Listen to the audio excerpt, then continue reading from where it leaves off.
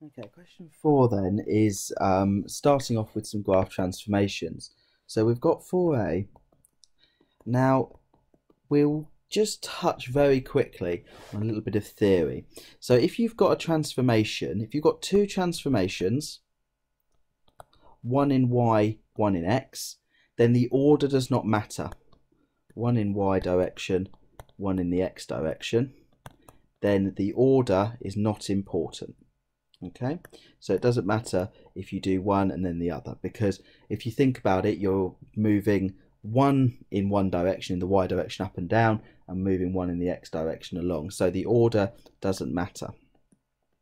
Now I'm just going to sort of tell you these next two things, and if you want to spend a little bit more time actually researching this and going back to your notes, then it's worth doing if you don't want to just remember these rules. Okay, so if you've got two in the x direction, then it's the translation in the x direction happens first, followed by the stretch. And if you've got two transformations in the y direction, then it's the stretches first, followed by the translations. And for the purposes of this, remember that we would call a reflection a stretch, because it is just a stretch, scale factor -1. So that's the kind of theory, if you like, that I'm using in this question. But if you want to spend a little bit more time on it, then it's worth going back to your notes and through the lessons to try and work out why that order happens. So what we're looking at here is y equals e to the x has been transformed to y equals e 2x minus 5. So looking at each one in turn, firstly, because it's 2 in the x direction, we are going to do the translation first, then the stretch. So just for simplicity of these notes, we are going to do the translation first. So it is a translation, and we're going to use a vector to describe it. So it's happening in the x direction because it's happening inside the function. If it was e to the 2x minus 5 all minus 5, that would be in the y direction, but it's happening to the x, and it's happening in x, so it's the opposite to what we expect. So it is a translation 5, 0. We don't need to write in the x direction because that's implied by the by this. So that happens first, and then secondly there is a stretch of a scale factor. Now the scale factor, because it's happening again in the x direction, is the opposite to what we expect, so it's a scale factor of a half, and this time we must write in the x direction. Okay, now if you actually look at the mark scheme for this question, you'll see there's another way of doing this, which starts with a stretch, and then the translation is actually half as big because the graph has been stretched, and therefore the translation is not quite so much.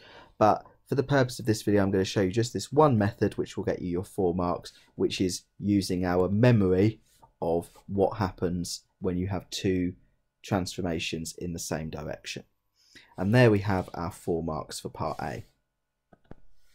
Now on to part B then. The first thing I did for this question was I actually drew myself a sketch. Now you can use your graphical to look at what e to the 2x minus 5 looks like, but I know it's some sort of graph of an exponential form, so it's going to look something like that. And then I decided to just roughly put on where I thought this point would be, so something like that, and we're looking for the normal to the curve at this point. So the first line I'm going to draw on is not the normal, this is the tangent. Okay, and I will label that as such, so that's the tangent, and the second line that I'm going to draw on is going to be the normal. So this red line here is my normal line. Should be a straight line. That is rubbish. So it should be a straight line, my normal line, which crosses at right angles there. So I've just given myself a bit of a picture of what I'm doing. So sorry, that red line is my normal.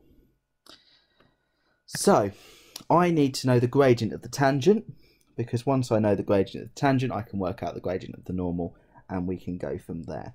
So I need to take my function, differentiate it to find my dy dx, which will give me my gradient.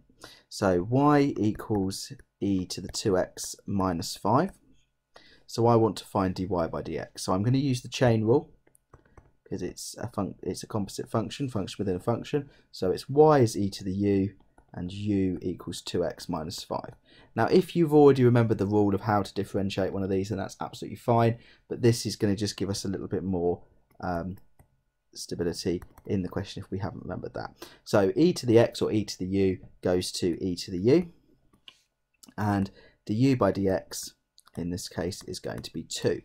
So my gradient function dy by dx is equal to 2 e to the u, but u is 2x minus 5. So what I'm then looking to do is to find the gradient at the point x is 2. So the gradient at this point here, what's that equal to?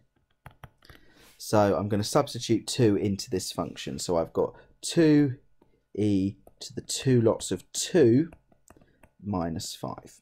So the gradient at this point is 2e to the 4 minus 5, which is equal to 2e to the minus 1. Okay, now that is just a number, but we're certainly not going to try and simplify that much further than perhaps saying it's 2 over e. Okay, so that's now the gradient of the tangent. So let's just put that using our colours again. So using blue, tangents gradient. So to find the normal gradient, we take the negative reciprocal. So the normal gradient is going to be equal to minus e over 2, minus a half of e. So that's the gradient of my normal. So then we're going to need to find the equation of the normal. So the equation of the normal, again we'll keep our colours going, equation of the normal is y minus y1 equals mx minus x1. So we're going to use this format for this one. So putting in what we know this point, it's given in the question, so I'll just scroll up for a second to find the point. So this point is the point 2 e to the minus 1, and we know the gradient. So it's y minus e to the minus 1 equals minus e over 2 x minus 2. So that is my equation of the normal line. So from here, I'm going to need to go back to my question, probably give ourselves a bit more room as well. So let's firstly go back to the question. The normal at the curve intersects the x-axis and y-axis at 2 different points, point A and point B. So if I just extend this line a little bit further there so we can see where we've got these 2 points, we need to know, so it intersects the x-axis at point A, so this point here is point A, and it intersects the y-axis at point B. So this point here is point B. And we're being asked to find or show that the area of this triangle, with this part being the origin, so the triangle, I'm going to just show in yellow, is going to be this line, this line, this line. Sorry, I said I was going to use O and I put the letter A in there. So where are we? That one goes to there, and just changing that to an O. So we've got the triangle O to A to B. So we need to find these 2 points. So A is found. So A is found when y equals 0, and B is found when x equals 0. And that is when those 2 things happen for this equation of the normal. Solving this first one then, when is when y is equal to 0. So we're going to take our function and put it equal to 0. So 0 minus e to the minus 1 equals minus e over 2 x minus 2. So now we're looking to rearrange this to make x the subject. So 0, and we're just going to rewrite that as 1 over e equals minus e over 2 x minus 2. So that 0 is now going to go, so we're left with minus e over 1 minus 1 over e. So multiply through by 2, minus 2 over e equals minus e x minus 2.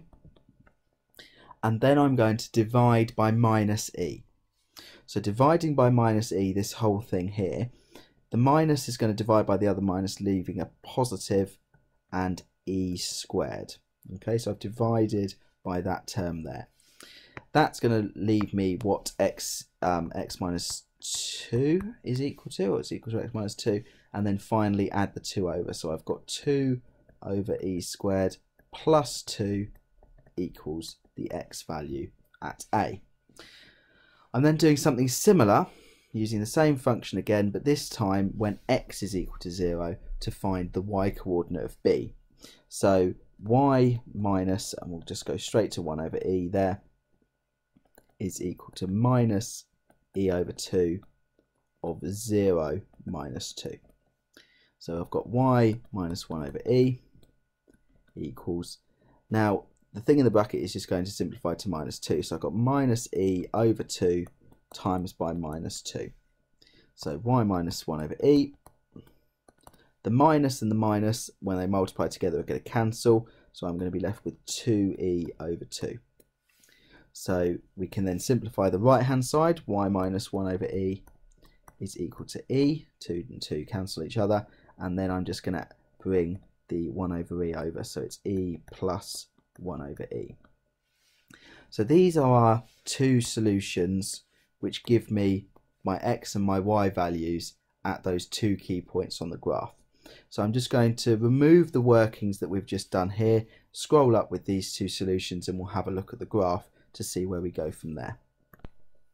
Right, here we go then. So just taken what we've just worked out, which is the equation, or the value of x at point A and the value of b at point, the value of y at point B. So what we then need to just sort of realise is we're trying to find the area of a triangle. So the area of a triangle is half base times height. So the base of this triangle is just whatever the value of A is, and the height of this triangle is whatever the value of B is. So we are going to be doing a half multiplied by, firstly we'll go for the base, so that's the value of A. So 2 over x squared plus 2, and then that is multiplied by the value of the height, which is e plus 1 over e. So what we're looking to do next is to rearrange this into the form that we've been given up here. So first thing that we are going to do is I'm going to try and find a common denominator for each of these two fractions, okay, because I'm looking at this thinking I need this common denominator. So in doing this, it just means that we don't have to do any cross multiplying, because you could multiply this out as a double bracket, that would be absolutely fine, but this method I'm going to use is going to be a little bit more algebraic at this point.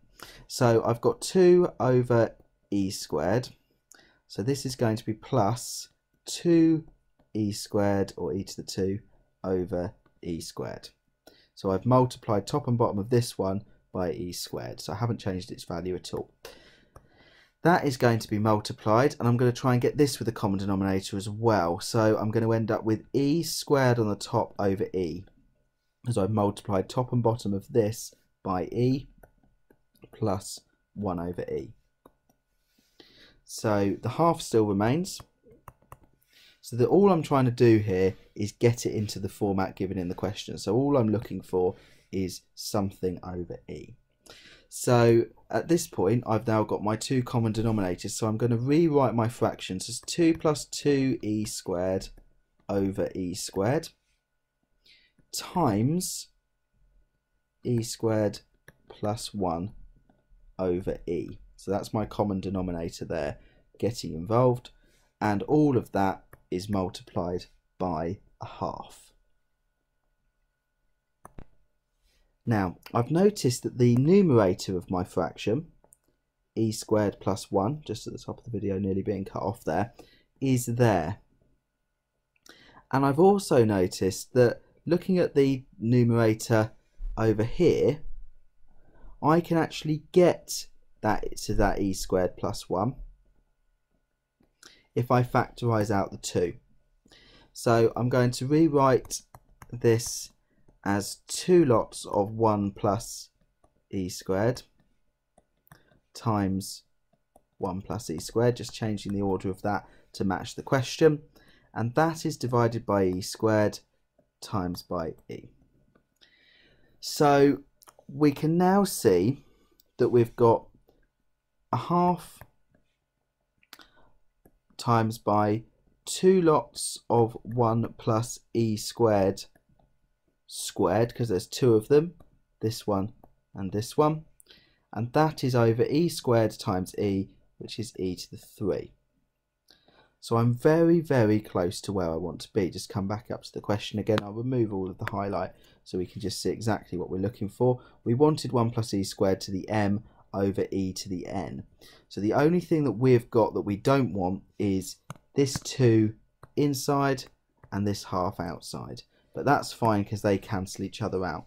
So that leaves me with a final solution of 1 plus e squared squared over e to the 3. So going back up to the question just for one final time, m is equal to 2 and n, the value on top of e, is equal to 3. So 6 marks there, very much an awful lot to do with regards to the differentiation to find point A and point B, and then a bit of algebraic manipulation at the end here to find m and n. As I stated earlier, this is not the only way to do this, because once you've got to this stage here, you've got your double brackets, so you could expand those in that way, but I've gone for the trying to find the relevant denominators to then work this one through to find m and n in this way.